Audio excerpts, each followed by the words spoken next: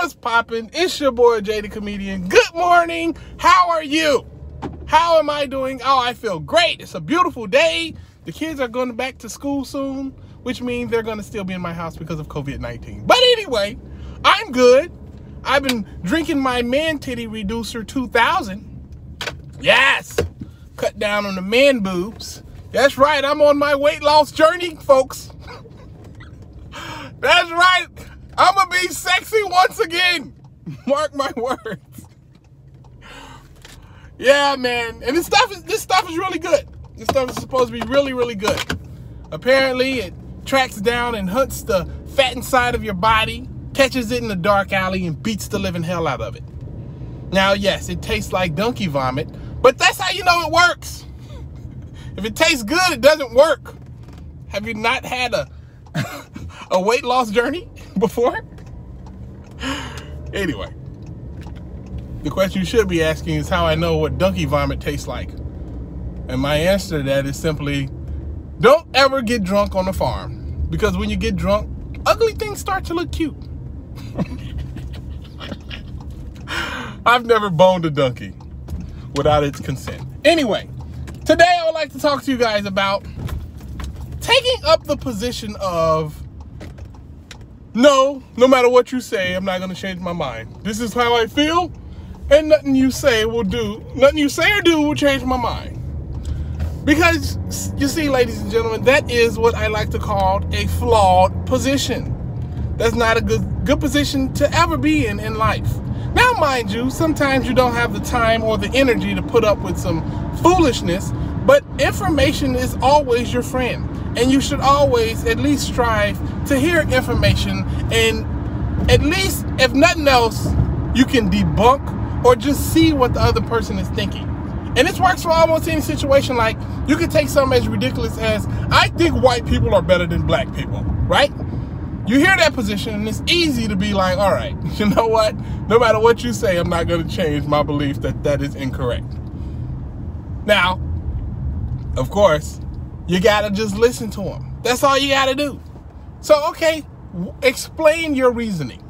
So they get to saying, oh, well, you know, it's black on black crime, and look at all the violence and the rap music and all those things they say.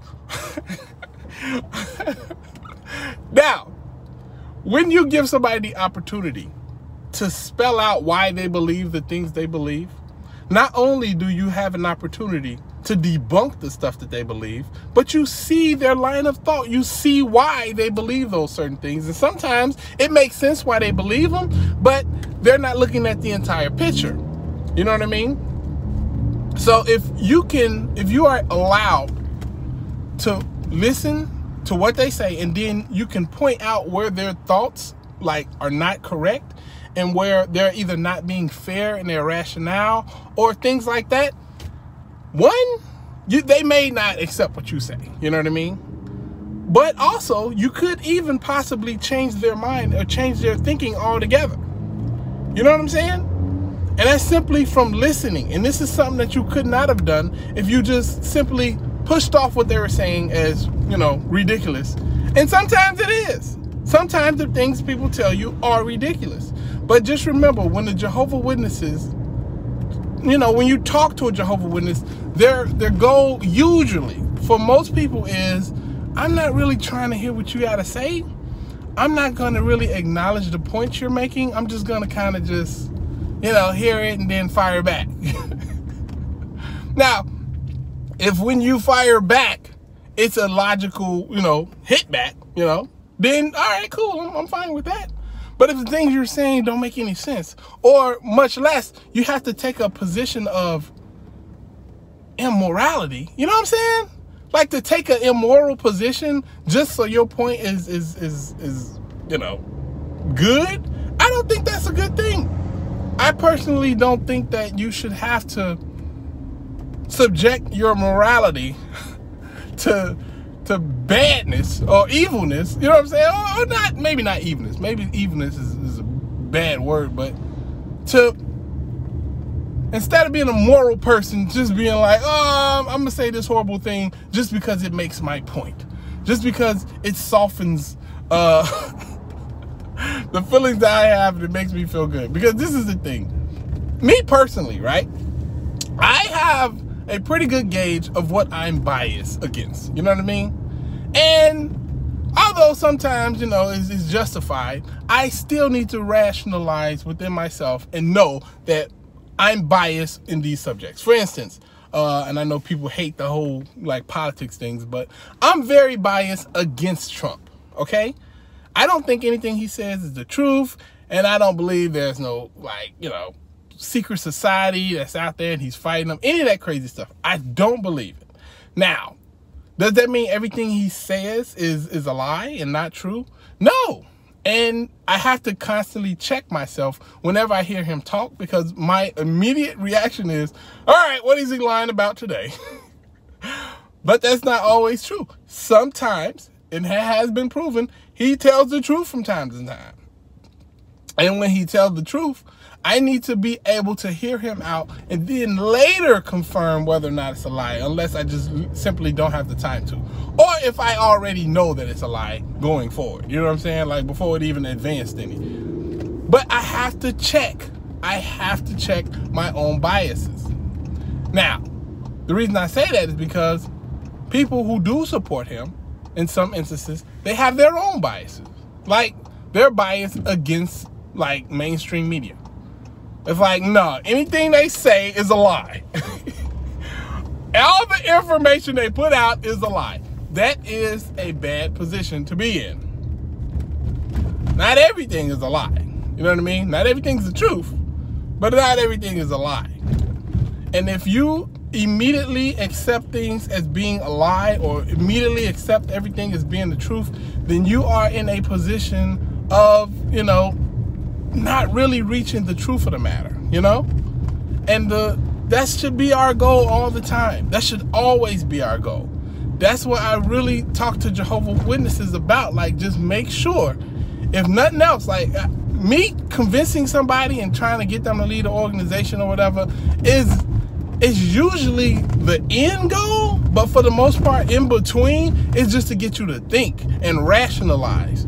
Because it's funny, when people start to rationalize things and really look at things a certain way, they usually stop believing in the Jehovah's Witness organization. It's a crazy phenomenon. The more rational you are about certain things, the more you're able to say, hey, that's not right. And I'm not afraid to say that that's wrong. People start to leave the organization when it happens. And it's crazy. It's not my fault. I didn't do it. It's just free-thinking people.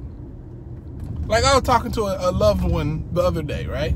A person I love very, very dearly. That's a Jehovah's Witness. And they were saying that, I know the organization is imperfect, and I know that it does all these things, but I would never leave Jehovah. Well, see, this is the thing, right? Me personally, I believe if an organization claims to not be perfect, claims to get things wrong and stuff like that, then okay, cool. If you're willing to do that, then there should be zero penalties for questioning anything that happens inside of that organization. Zero penalties. When Dr. Ferrulli pointed out that he didn't like the way that the governing body was set up, and he didn't like the way or the rule about, how they really didn't push people to go to college and further their education, and he thought it was harmful to their members and to the organization itself. He was disfellowshipped for that. Why?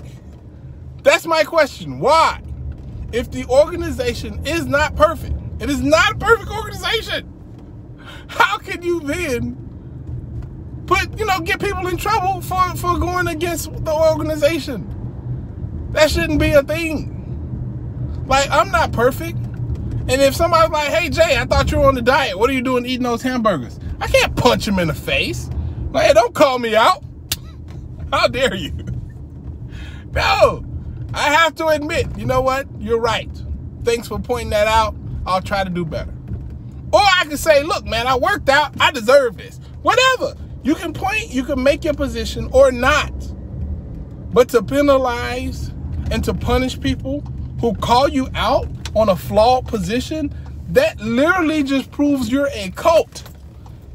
And you're punishing people for going against what you say. What happened? You can't be a imperfect organization and also be an organization that don't allow people to question it. You know what I mean? You can't do both.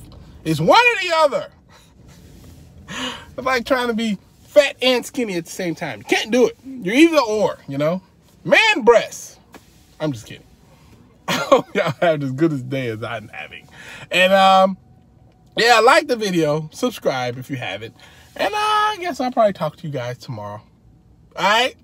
It's your boy, Jay the Comedian. Holla at your guala. Deuces.